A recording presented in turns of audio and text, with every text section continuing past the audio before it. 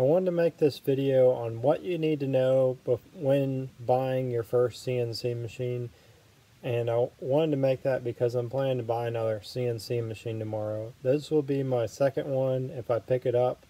First you need to decide, do you want a mill or a lathe? That I'm kind of going to keep out of this video.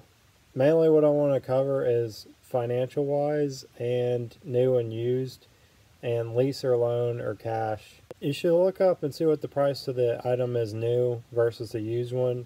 I've seen some used machines go for about the price of a new one. The difference in getting a new one is that you get the warranty with that. So that would make a lot more sense just to get a new one in that case. Some of the things I wanted to cover is consider how much it's going to cost. The list price for this one is $14,500. I know that I'm going to need to buy several different things to make it work. I'm going to need tools, so I'm going to budget $800 for that. I'll need a vise. Those looked like they're around $1,000, so I'll add that to the tab. Sales tax is about 5.3%, so budget about $1,000 for that. If you need a program or programs made for the machine and you're not really sure how to do that, you're going to need to hire somebody to do that. I got a quote from a guy here that is selling the machine that does programming as a side business, and he charges $90 an hour to do that. All the programming stuff that I've done, I've just figured it out myself. It would have been faster to try and get somebody to help me, but because I learned how to do it, then it makes it so I don't have to pay out that kind of money. So I get to actually earn that money, though it will be at a lesser rate because it took me a lot longer to learn, but it's more valuable to me because I can do it on site without having to wait for somebody else to get back to me about doing the program for the machine. If you do buy the machine in cash or with a loan, it doesn't really matter which, but if you buy it rather than lease, you're obligated to pay a property tax as a business owner on that machine. Ours, I think, is a little over 5% per year, so it can be as much as $500 or more per year just to have that machine sitting there. They don't care if you don't even use it or if you can't use it. That's your responsibility. You got to get the return on investment.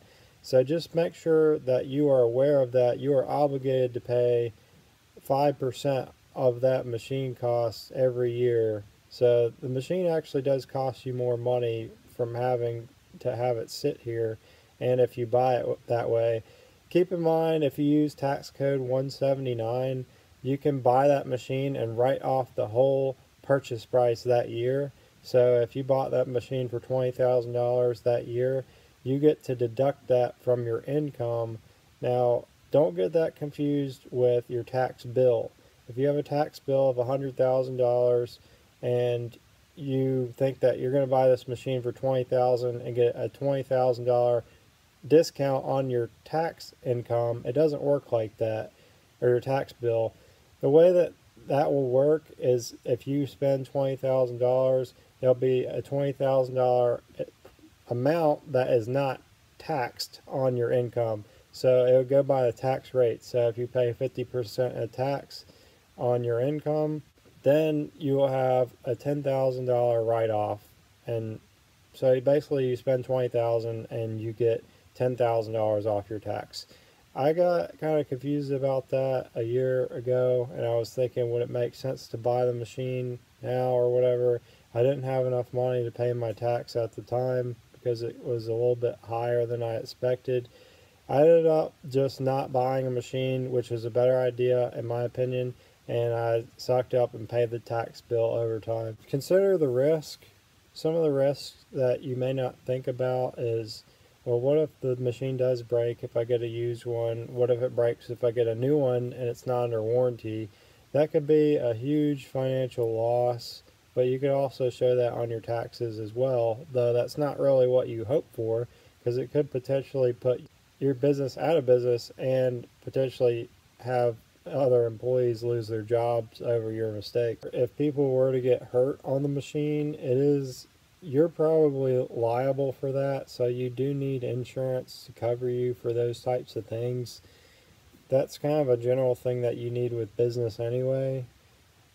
But just keep that in mind that if somebody does get hurt, it could end up in a huge workman's comp claim issue there. You know, it's just the obvious things like how much is the bank loan percentage-wise going to be? What's your return on investment of buying the machine?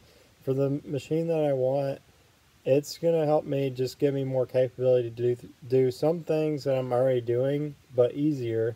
And it will also help me to do new jobs that I've never done before. In some cases, I've looked at the buying this machine. Does it really make that much sense? Because I have so much work to do on my lathe. Will I really have time to use this machine?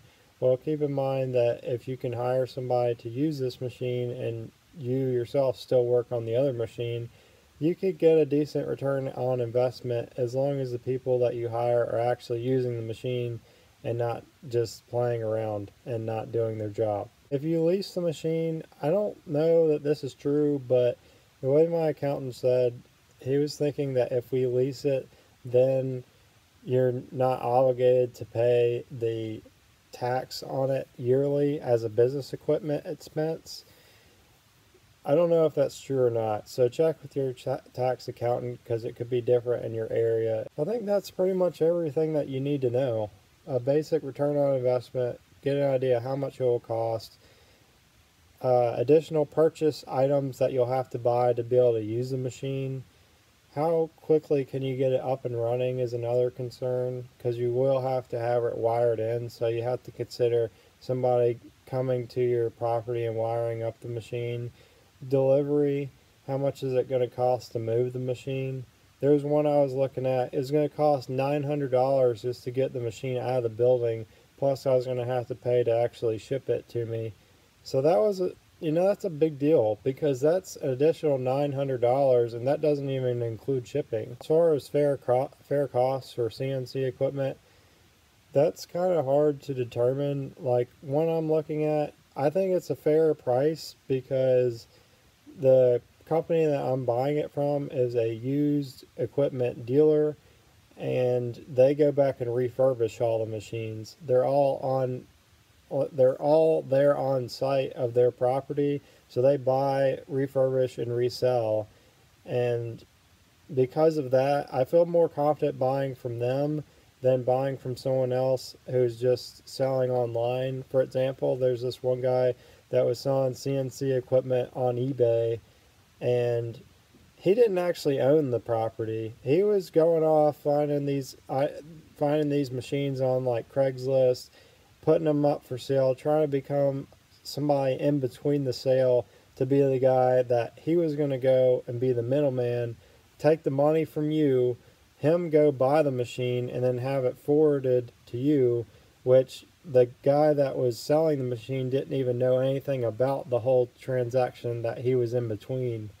Try and stay away from those people, because in that case, the one guy who was doing that, one guy got really mad at him that tried to buy the machine from him, which was indirectly buying it from the other guy. What happened there was, because of that, the machine got sold to somebody else without the middleman knowing, and that just ended up in a huge lawsuit kind of ordeal that you don't want to get involved with. Make sure you can go and see the machine on site. You can also hire somebody locally to go look at it and inspect it. So just be aware of what you're getting into. Most machines run off 3-phase. Some have a 220 power option or can use 3-phase or 220. Make sure that if you do get a 3-phase machine, you're going to need a 3-phase converter. The one that I'm quoted for a new one is going to be $1,600. So add that into the price plus sales tax. So that's going to be an additional like $60. Well, actually it'd be more than that. Put an additional $200 just in case. I don't know the sales tax in your area. Some places it's as high as 9%, maybe even higher. So keep that in mind. 5.3% is my local sales tax as of this tax year.